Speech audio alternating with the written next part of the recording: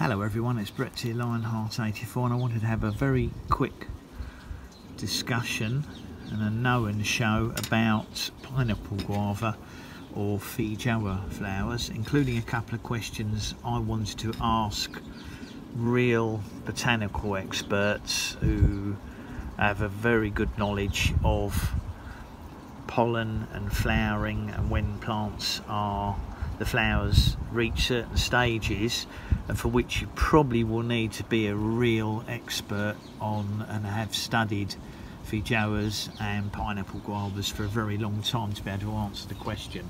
So basically I just wanted to look at the various stages. This is a flower bud that's preparing to open. You can just see the stamens starting to poke out the ends. Basically the parts you've got on a flower, the next stage is next to it. In the centre of the flower, the longer piece that's sticking out that's pointed, that is the stigma, let's get that right, that's the female part in the centre, that's the stigma, and then the male parts, which are outside, are the stamens, and they consist of, I think, the filaments and I believe the pieces on the end are called the anthers. They release the pollen, and the thin bits they go on are the filaments, and the whole part of the two together, two parts together, are called the stamens. And here's the next stage. So basically after they've opened, you get to this stage and the pollen is not being released at all from the stamens or the anthers. Then the next stage, a day or so later, is this stage here where the pollen is being released from the male parts. So it's probably a little bit out of focus, but the pollen is being released here. You can tap it and the pollen will come out and it will brush onto the plate. Can't see on a white plate, obviously. Then the stage after that is when the male parts start to dry out and there's no more pollen being released from them. They've completely dried out, so they're past their fertile stage.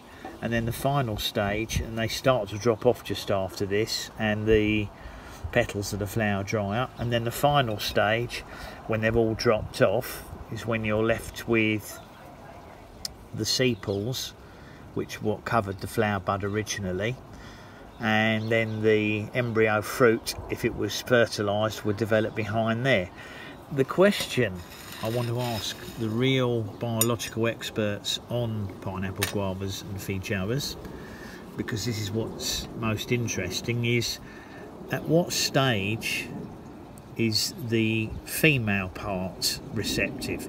Now you can see that obviously the male parts have released their pollen here, and now what I'm wondering is, I'm thinking that the female part in most flowers is not receptive at the same time that the male part releases the pollen, because the flower doesn't want to pollinate itself. So I'm thinking that the female parts are either receptive here before the pollen is released, or possibly they're receptive here after the pollen is released and the stamens have dried out. However, when you look at them, it normally looks like the female parts have started to turn dark and dry out as well at this stage. So I'm wondering if the female part might be receptive when the flower first opens before the pollen is released. So perhaps what you should be doing, if the flowers are on the plant, is brushing your pollen from the ripe ones and then brushing it onto the female part of this stage. But I don't know, so I'm hoping that there's going to be a real expert botanist who has studied feijoas or pineapple guavas properly, perhaps an American professional grower, and they might be able to answer the question as to when the correct time to try and pollinate the flowers actually is. You can see when the pollen is released, so you can use that to pollinate other flowers, but should they be pollinated when they're at this stage, the female parts, or at the same time that the pollen is released, or just after the pollen is stopped being released? I, in actual fact, normally try and pollinate them at all 3 stages just to be sure, because I don't know the answer. Obviously you can't pollinate them at this stage because you can't even see the stigma, and that is hopefully a fruit that would have set. I cut it off, it's only off my seedling plant and it's got loads on there, so I'm not bothered anyway. But I just thought I'd do a discussion of the sort of 4 to 5 stages of the flowers for anyone that's interested. And of course you can pick off these petals at any time when they're still fresh looking like that and eat them. Very pleasant. Anyway, thanks for watching that video. I hope it might be useful to somebody, and I hope someone out there will actually know the correct answer about what time to pollinate. If you do, please let me know in the comments underneath and I'll share it with other people. Thanks for watching. Please give me a thumbs up. Share the video if you think you know anybody who might know the answer.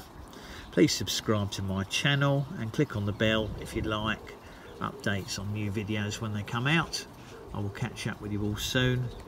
Brett out for now.